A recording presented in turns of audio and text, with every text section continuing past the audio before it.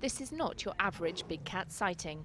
Robotic leopard Lily growls and moves very realistically in the urban jungle of London's Trafalgar Square. She's in town to highlight the plight of big cats around the world as human habitats encroach on their territory.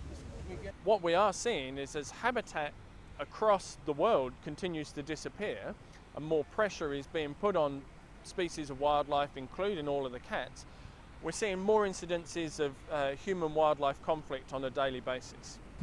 According to National Geographic's Big Cat Initiative, leopards are now found in only 25% of their historic range. This means the felines are seen on city streets far more often.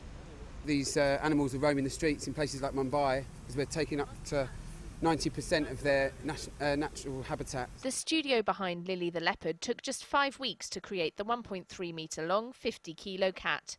Her more than 40 moving parts are controlled by 3 remote operators. And her hyper-realistic appearance is down to copying the spots from an image of a leopard skin rug exactly. Every individual spot has been placed perfectly through the use of a stretchy stencil and airbrushed through. Real leopards are found across Africa and Asia and are classified as vulnerable species by the International Union for the Conservation of Nature. It's a bit disconcerting when you've got your face up against hers and her eyes are watching you and she's blinking. So she's fairly real. Put it this way, I wouldn't want to bump into her in a dark alley. Conservationists hope putting this animatronic cat among the pigeons will raise awareness of the fragility of leopard habitats.